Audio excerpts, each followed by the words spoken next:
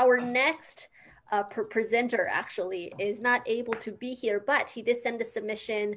This is from one of our good friends, Fred Adell. Let's take a look at this. Oops, I need to screen share. What a day it's been. Okay, let's check this out. Give me a home where the buffalo roam, where the deer and the antelope play, where seldom is heard a discouraging word, and the skies are not cloudy. Deer and the antelope play, where seldom is heard a discouraging word, and the skies are not cloudy all day. Yay! So, is there anything else you want to showcase? I think that's it for now. I mean, we could say something for future, other stuff for like future ones, but then we're kind of pressed for time.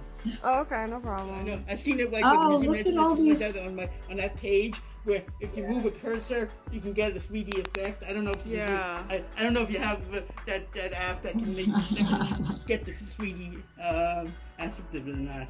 I'm not sure. I have like panorama. Oh, you need a little bit of a spackle job up there. So I've seen on Facebook some photos with the 3D photos where you move Look at this the cursor stuff. a certain way, you can get the Oh, I see what that is. Wow. It's really good stuff. Wow. These are nice. Oh, I love that. That's so great. That's awesome. He's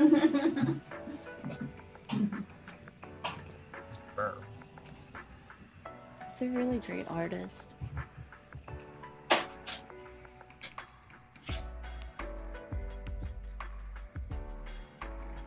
Oh yeah, you know the difference between 1 9-year-old that I painted in the apartment, but each door Nice. that I painted has a state in the United States. Each of the derived from a particular state. Slow down with the movement. I can't see. Focus on each one. Cool. Yeah, with the prairies and the Rockies. Nice. And Wow. that painting that I was thinking of this song.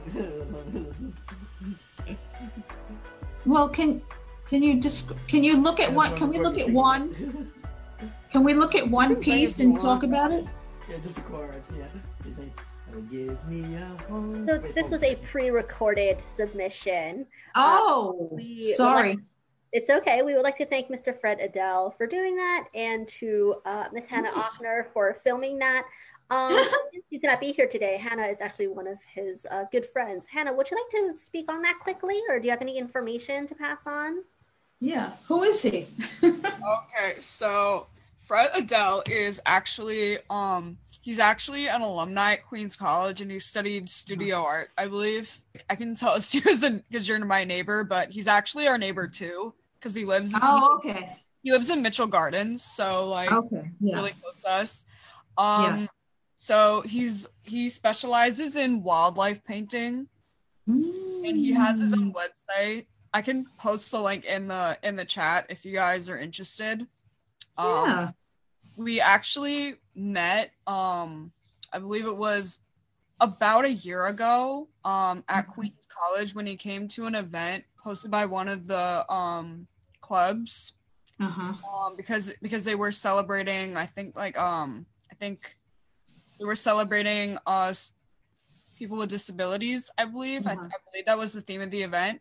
And Fred Adell happens to have a disability. He was diagnosed with cerebral palsy, but obviously that didn't stop him from doing what he loved and like making art. He's very successful.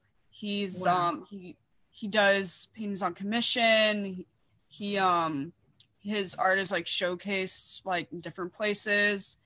So yeah, he's a sweetheart. He's beautiful.